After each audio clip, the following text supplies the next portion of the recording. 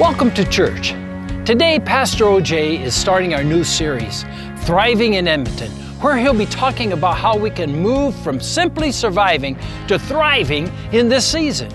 If you're new here, we love to connect. You can message us on Facebook, Instagram, or simply by texting hello to 587-323-1199, and we'll respond right back. I'm so glad you could join us today. How are we doing? Doing good. Welcome to all those of you on the main floor, those in the balcony, and those in the lower auditorium. And welcome to all those of you that are online this morning, or whenever you're going to watch this later. We welcome you. God bless you. Today, we begin a new series. And the series is entitled Thriving in Edmonton. Thriving in Edmonton.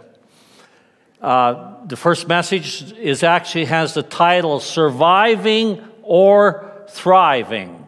Surviving or Thriving. The definition I'm using for surviving is continuing to live or to exist. While thrive could be defined as growing, prospering, flourishing. So the question, are you just existing, living your life in a holding pattern, or are you continuing to grow, continuing to flourish? How would you honestly answer that question this morning? Just take a moment and think about it. Am I surviving? Am I just surviving? Or am I thriving? Now, I get it. Life can be hard. Life can bring some deep challenges, some deep disappointments, and some significant losses. This past week, on April 8th, would have been my mom's birthday. And just really missed her as we went through this week. Last year, we celebrated her 90th birthday by waving at her through a window from a parking lot, because we were restricted from entry to be able to go see her. She was looking pretty good at that time. However, she quickly declined after that. And this past June, on Father's Day, she passed away, entered into the joy of the Lord. But for us that are left behind, life has difficult moments, doesn't it? This fall, my wife Barb, her mother had a heart attack, which she recovered from. And then right after her recovery, she fell, breaking her hip, and consequently died as a result of complications from the broken hip bone, the femur, the big part of the leg. And it's not unusual that seniors will die from complications coming from a fall. However, due to COVID restrictions, Barb was the only one from the family that was able to go in to see her those last days. So the rest of her children, the rest of her grandchildren said goodbye to their mother, to their grandmother, with Barb holding the cell phone to her ear. Life has difficult moments. I get it. We all encounter difficult moments in life. And some difficult moments last longer than others. And unfortunately, some of us get stuck in those difficult moments, and we just stay there. Some of us this morning might feel literally like we are drowning. We're just coming up for air long enough to grasp some air, just to survive. We may be in a severe relationship crisis.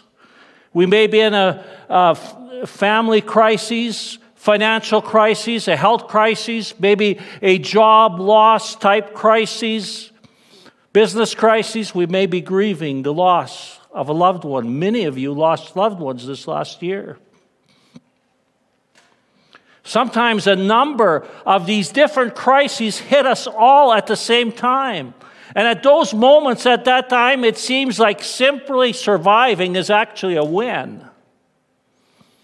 It's been said by some I'm not sure if this would be true for me, but it's been said for some, this past year has been the most challenging year of many people's lives. In the midst of the challenges and the difficulties, many people this last year have gone into what I would call the survival mode. You may be in that place today where the circumstances of life, whatever those circumstances are, but the circumstances of life have taken you where you did not want to go. Now, I would think for most of us, the COVID-19 pandemic issues and related issues have taken our lives to places where we did not want to go. Now, the scripture narrative that we're going to be looking at today from the Old Testament is a true story of the Israelite people being taken to a place they did not want to go. Nebuchadnezzar, a Babylonian king, attacked Judah twice, conquered the city of Jerusalem, and then the Babylonians ransacked that city, burned the temple, and they took all the capable leaders, all the artists, craftsmen, priests, prophets into captivity, leaving behind only the weak and the old in Judah to take care of the land. Against their will, the people were taken as captives to a place they had not chosen to go, Babylon. So like the Israelites today, you may feel you are being held in captivity by the current circumstances of your life. Now in Babylon, the Israelite captives, they grieved for the loss of their land. They grieved for all the loss. They began to lose hope, and they became depressed, and they went into a survival mode of simply existing. And we pick up the narrative, the true story of their account in Jeremiah 29, verse 1 this morning. And this is the text of the letter that the prophet Jeremiah sent from Jerusalem to the surviving elders among the exiles and to the priests, the prophets, and all the other people that Nebuchadnezzar had carried into exile from Jerusalem to Babylon. And it goes on in verse 4 to say, "This is what the Lord Almighty, the God of Israel, says to all those I have carried into exile from Jerusalem to Babylon." Let's just pause there for a moment. Would ask the question, were the Israelites exiled or sent to Babylon? Well, actually, the original Hebrew wording contains both meanings. When it is fully translated, could have been translated, "I have caused you to be carried away captive." In other words, God is saying to the Israelites, I've allowed this. I've actually caused it to you to be exiled to the city of Babylon. You've been sent to that city by me. Now, whether we notice it or not, God's invisible hand guides our lives. None of you are here this morning by accident. None of you are joining us online today by accident. You are alive today and living where you are, and you are living for a purpose. Paul goes on to explain the sovereignty of God in placing people throughout the earth in his discussion with the Athens, as he's in a discussion with them.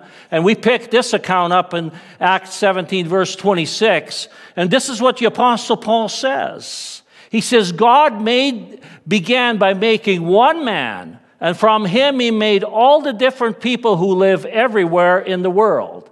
He decided exactly when and where they would live. It was God who determines our time and allocates set places for us to live. Why are you living in Edmonton? My wife asks me that all the time. Why are we living here? Well, because we've been called here. Now, some of you might feel like literally you've been exiled here. You've been exiled here. Especially this morning when you came out and you had to get out the scraper and scrape all that snow off of your window this morning. Actually, it wasn't bad. Being a realistic optimist, I was happy about the snow because I had just done my spring cleanup. And I'll take the moisture any way I can get it. Be good for the lawn. But I'll admit, many times at minus 30, as I come out and to scrape my vehicle, I'm saying, why do I live here? Some of you may have been born here like I was. Some of you may have moved here for job purposes. Others may have moved here because of marriage, education, for medical purposes, business, or for ministry. But the present place where you are living today, whether it's in Edmonton or you're watching this online from some other city, the present place where you are living is no coincidence. In God's sovereignty, He has led your life so you would be living in the city where you are living. God has led that we would be here and alive right during this pandemic time. It's not an accident. Whether you realize it or not, you have been sent here for now by God's purpose. So what's that purpose? What's that purpose? Are you surviving or are you thriving? Well, let's go on. And we'll pick it up in verse 8 of Jeremiah 28. Yes, this is what the Lord Almighty, the God of Israel, says. Do not let the prophets and diviners among you deceive you. Do not listen to the dreams you encourage them to have. They are prophesying lies to you in my name. I have not sent them, declares the Lord. This is what the Lord says. When 70 years are completed for Babylon, I will come to you and fulfill my good promise to bring you back to this place. So the context is, they were receiving prophetic words. Hey, in 2 years, you're going back. In 2 years, this is all over. They were receiving misleading messages from the prophets, which were causing them to accept a survival attitude. And they were just kind of hanging out or surviving until we're out of here. Now, the reality was this. They were going to be there for 70 years, which means that most of them would die in Babylon. In other words, their entire life would be lived out there in exile. And if they didn't change their attitude, they would spend their entire life living in a survival mode. Now, while this letter that Jeremiah writes is written to a specific people at a specific time and place for a specific purpose, I believe that some of the principles that Jeremiah addresses in this letter are general principles that are translatable to us today. They're translatable, some of them. The reality is this, that we're not in this world permanently. We're just passing through. We have a better place that is prepared for us. This is not it. And by the way, retirement will not be your heaven if you're a believer. It's not it. See, the Bible uses things like pilgrim, traveler, indicating that we're just passing through. We're on a journey. And this is not our permanent destination. And we know that Jesus, He's coming back to get us. Jesus is coming back for His church. Understand that. And that is a reality. Just as it was a reality that God was going to bring back the exiles out of captivity, in the same way it is a reality that Jesus will come back for His church. But because of that truth, because of that reality, we may have adopted a survival attitude of complacency in our life. We may have the attitude, I'm just going to withdraw into my Christian bubble and stay in the survival mode. I just want to protect myself and my family, make sure we're okay, and whatever craziness is going out in our world, I don't want to engage in that. We might have done that because we're waiting for Jesus to come. Or we're thinking, when I die, either Jesus comes or I die, but either way, I'm out of here. But here's the reality. I want us to think about this. The reality is that we will all spend our lifetime on this earth, right? It's a reality. Many years that may be, we will spend our lifetime on this earth, and if we continue in the survival mode, we could end up wasting our life and spending our entire life in the survival mode, waiting for something else, or waiting for this, or waiting for that. We've also had a number of people suggesting that the COVID-19 pandemic would be over by Easter 2020. 2020, Easter. As a matter of fact, there was even some people trying to prophesy that. People predicting that, all kinds of stuff. Guess what? It wasn't over. And then it was summer. And then it was fall. And then it was Christmas 2020. And then it was Easter of 2021, and here we are the week after Easter, and the restrictions have been increased, and the pandemic continues. If you've been in survival mode, you've been 14 months in survival mode, 13 and a half months roughly. Some of us have adopted a survival attitude of complacency, just simply waiting for this pandemic stuff to end. Here's the reality, that whatever happens in the future, we're not going back to life as it was pre-pandemic. Life will have changed on the other side of this journey.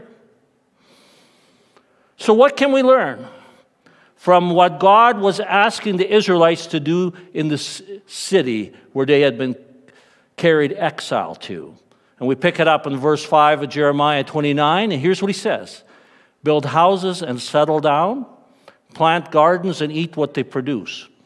I saw a thing on the news report recently that we could have a shortage of gardens. Everybody's into gardening now. Anyway, that's a good thing. But then he says, marry and have sons and daughters. Find wives for your sons and daughters and give your daughters in marriage so that they too may have sons and daughters. Increase in number there, do not decrease. In other words, he's saying, build homes. Build your home. Establish a positive physical presence in the neighborhood in Babylon. Become part of the economy of the city of Babylon. Be a positive force in Babylon. In the same way, we should be a positive force in our neighborhood, wherever we are, where God has placed us. We need to take care of our home. We need to keep the lawn neatly trimmed. We need to keep the driveway shoveled. We need to be a good neighbor. We need to be caring for our neighbors.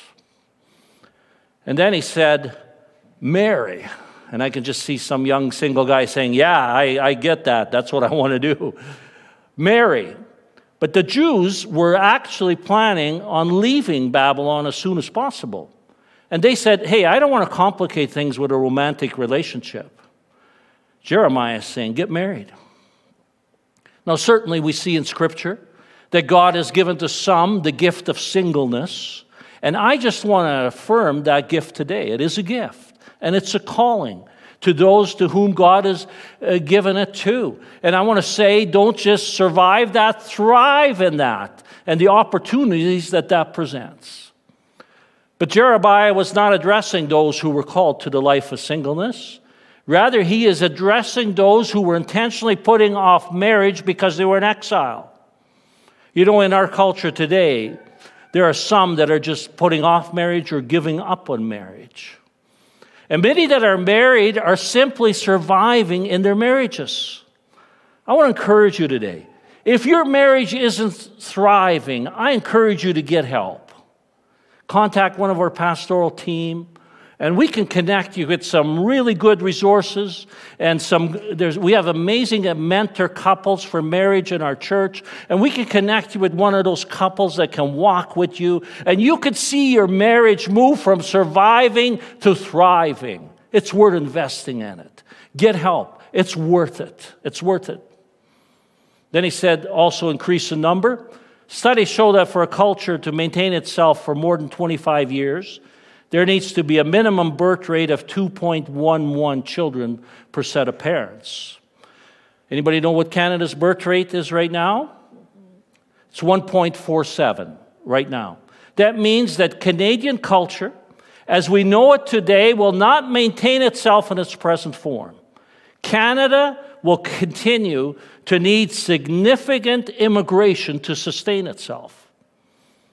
Now, Jeremiah knew that the Jews would be in Babylon for 70 years. And the primary way for them to maintain their culture and to carry on as a sustainable people group was through fertility. So that's why he said, get married, increase the number, have families. And you know, solid, fruitful, productive families are a tremendous blessing to a city. Did you know that? Our families can have a significant impact on the culture in our city here. There's no doubt today that Satan has a major war aimed against the family. He knows that if he can successfully destroy families, he will destroy our city and our nation. So building strong families, it's a way to reduce crime, it's a way to improve the economy, and it's a way to build a healthy, thriving city. Then Jeremiah says, going on in verse 7, focusing on the first part, also seek the peace and the prosperity of the city to which I have carried you into exile. Now, the Hebrew word that is translated peace here is shalom, and it carries with it the meaning of wholeness or well-being. In other words, seek the wholeness or the well-being of the city to where I have placed you. Interesting that God would say that to people in exile, to people who are in a place where they don't want to be, a place they didn't choose to go, and he's saying, make the best of your life where you are right now. I think there's a translatable principle.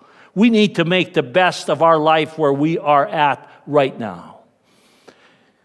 And he said to them, seek the peace and the prosperity of the city through involvement.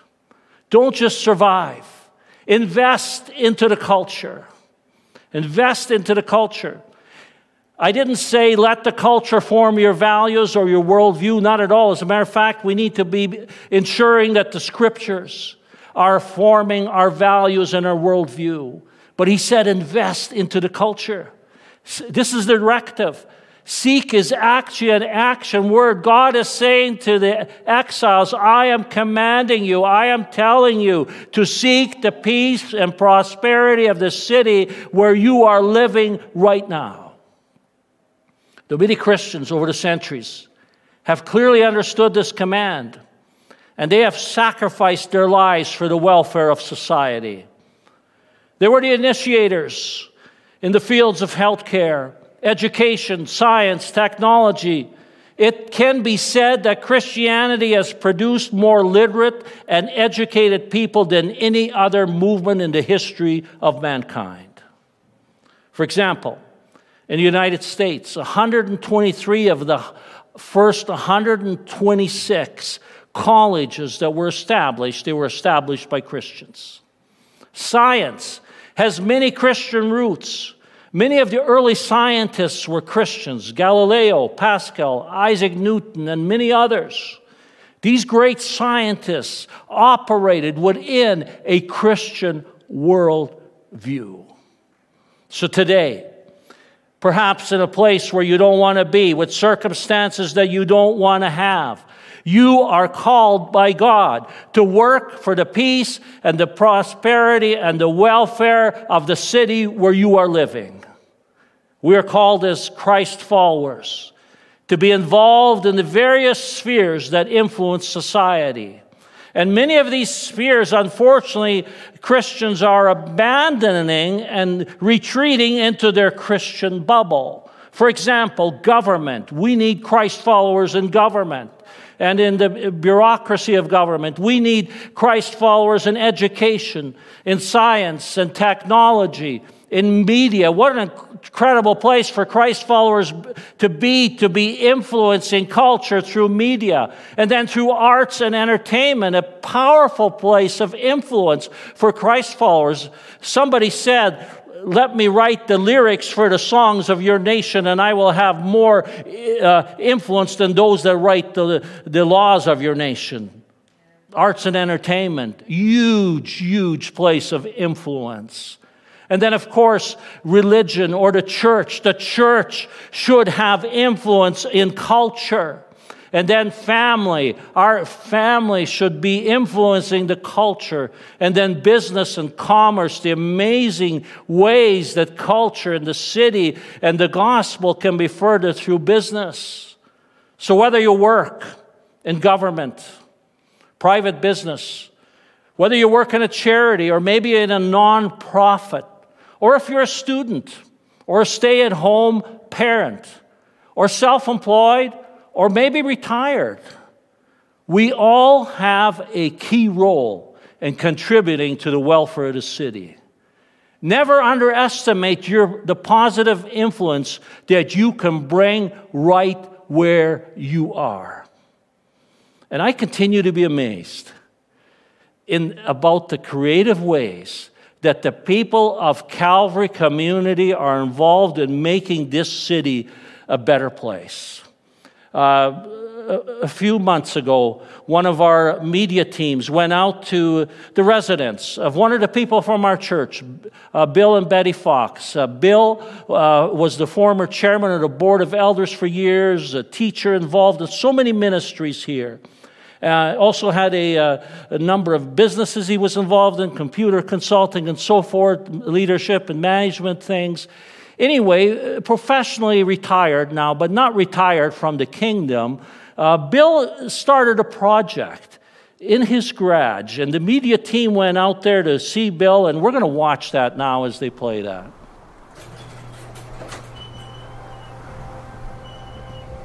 I jokingly say that my prime objective is to make noise and sawdust, and I do very well at that. I want to introduce you to More Than a Carpenter Ministries. I started in a little over a year ago now, where I built a wooden truck out of a chunk of 2x4, and I'm looking to distribute it to children in need and in stress situations. I envisage, kids in the hospital, and I don't know how else to describe it, but, breakup of a home, illnesses, accidents, whatever, those sort of things. But, kids kind of just tag along through those sorts of things and sometimes get lost. I want them to have a special truck that they can go on a trip to wherever they want in their imagination. When I was about 4 years old, I think it was, there was great mystery around our house. My dad would come home from work and he would go down the basement and we could hear banging and thumping going on downstairs. And my dad had built me a plane. I had a wingspan about so much. At 4 years old, I didn't think about all of the hours that it took for him to. But over the years, as I got older and realized just how much that it took him to do, and it was a very special toy. And I mean, what I would give today to be able to, to find that plane. But yeah, it was really a special piece for me.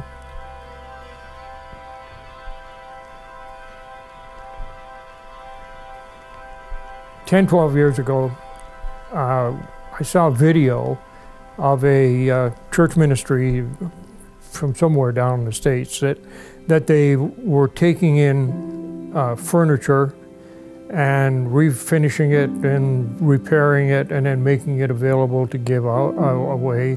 And they They also made toys for kids. You know, I mentioned it to a number of people, and everybody that I talked to said, hey, that sounds like a great idea. We should do that, shouldn't we? There's never a place to do it. And it just, you know, the vision for it kind of went up and down over the years, and sometimes just didn't do anything. And finally I said, I've got to get back at this. And the big vision isn't coming together. I didn't do what I could have done. And I just think for 10 years, if I've been making these and giving them out to kids, how many kids could have been blessed? And so for me, I just said, you know, I've got to get at this and start doing this. And I wonder how many other people are, you know, whatever their ministry might be, are held back from taking that first step into at the smaller scale because of the vision of the great big scale. Don't put off getting involved.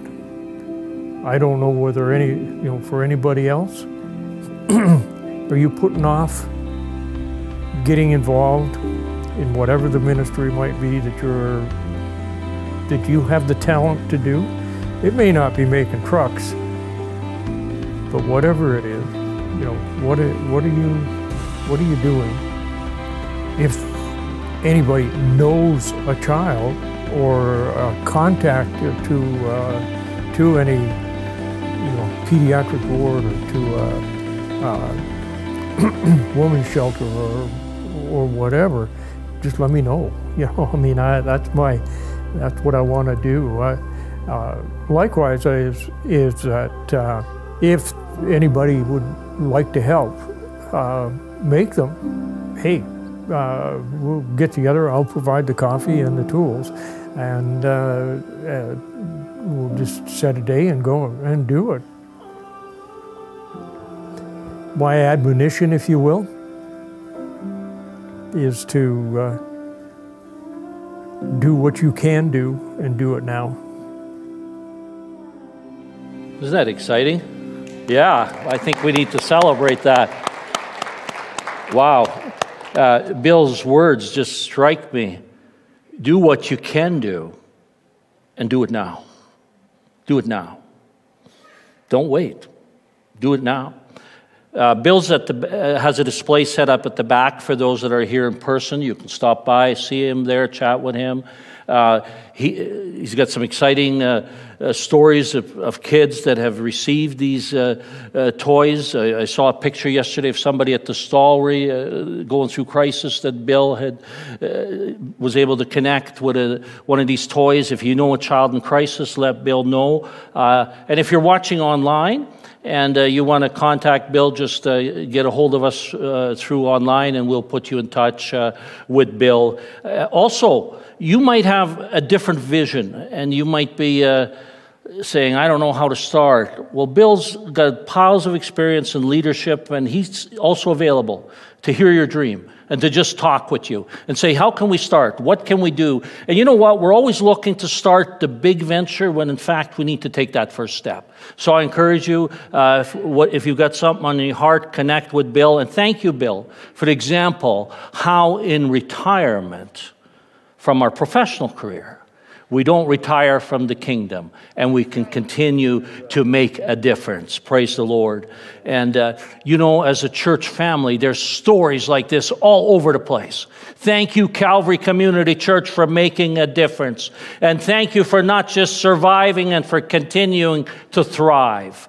And I want to say thank you to our elders for their vision that we continue to move forward. Our mission statement as a church is that we exist to make disciples who make disciples. That's our mission statement. And you know, this January, when we met as an elder team, well aware that the pandemic realities and restrictions and all that stuff that goes with it likely is going to be with us for this next year, we set goals for 2021, goals that were not just about surviving, but goals to thrive as a church. And so our goals for 2021, I want to remind you, that we are believing for 52 decisions for Christ this year. One person per week on average coming to Jesus Christ. You'll see that there's a light up behind me. And we had that light up last week representing somebody that had come to Christ the previous week, but we didn't celebrate it publicly, so we thought we'd put it up again this week when I talk about this, and we can celebrate that decision for Jesus Christ publicly today. Praise the Lord for number 9, the 9th person to cross that line of faith. Praise you, Jesus. And then we're believing for 4,500 people from the community be touched with the love of Christ through this, through the people here, through the ministry here. And that's apart from our regular services, of course, on Sunday morning. And then we're believing for 200 people in small groups. And moving forward, small groups are one of the key ways that we're going to make disciples. Actually, we believe that disciples are best made in the context of a small group through relationship. So we are really going to be focusing on that. As a matter of fact, we spent a whole day yesterday with a consulting group and with our leadership working through that. And we're believing by next fall, going into the end of the year, we've got over 200 people in small groups. Then engagement. Engagement is going to drive the post-pandemic church, is what they're saying. And we're believing for more people to be engaged in the ministry here, at least 30 volunteers. I think that's low, but that's what we're believing for in 2021. And you know, a church is made up of what? People. Right? So we've set some personal goals for all of us, and we set the goal that at least 2 times per quarter, we're going to have a spiritual conversation with somebody outside the church building, outside of the ministry context, but in the community, in our workplace or whatever. We're going to have a spiritual conversation. And also that we're going to, per quarter, at least to 2 invites to in-person church or online church. So that's exciting. And so we want to thrive as a church in 2021, not just survive. We're not just sitting back and waiting for the pandemic stuff to end. We want to thrive now. So Jeremiah, continuing on, he says, continuing on in chapter 29, verse 7, he says, pray to the Lord for the city, for it, because if it prospers, you too will prosper. Pray for this city. Pray for this city. Last Thursday night, we had a 1-hour prayer slot in the Zoom prayer meeting. That was a 24-hour prayer meeting hosted by the Edmonton House of Prayer, which Tammy, our prayer coordinator, led our hour, and a number of us joined. But I want to encourage you, we joined on Zoom for the prayer. I want to encourage you, pray for the city. Because if it prospers, you too will prosper. And actually, the word prosper could also be translated thrive. As we get involved in seeking the shalom, the peace, and prosperity of the city, by our involvement and through prayer, the city will prosper and thrive. And you will thrive too. And you know, thriving begins with trusting Jesus. That's where thriving begins, by trusting Jesus Christ. And in John chapter 10, verse 10, we read, the thief does not come except to steal and to kill and to destroy. That's the enemy. And I think he's doing a pretty good job of that, isn't he? He's killing, stealing, and destroying. But here is the good news. Here's the second half of that verse. And by the way, we need to focus on the second half. I think we're focusing too much on what the enemy is doing, and we got to focus more on what Jesus is doing and what he's done. And Jesus says this, I have come that they might have life and that they might have it more abundantly. Jesus came and he stepped on the head of the serpent, the enemy, at the cross. He defeated the enemy. The Satan is defeated. And we need to stop settling for less than what Jesus has already paid for. Stop settling for less than what he's paid for. Because of what Jesus did on the cross, we can thrive in life. Thriving begins with trusting Jesus.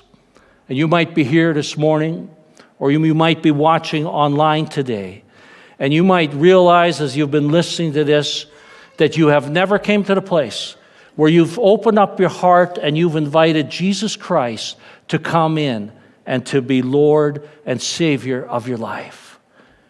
And today, He's knocking.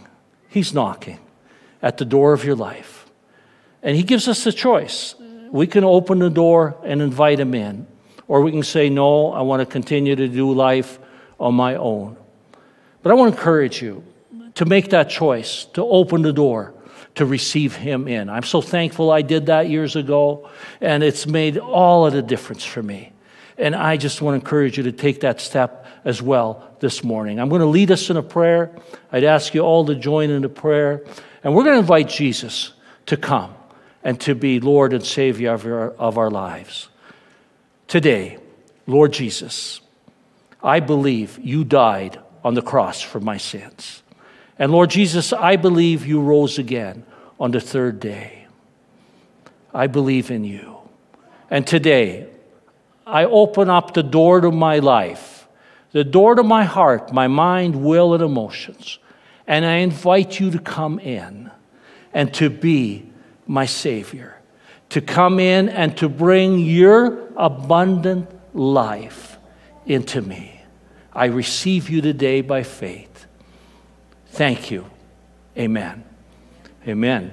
If you prayed that prayer today for the first time, coming up on the screen is a number that I'd like to you to take out your cell phone and just text LIFE to 587-323-1199.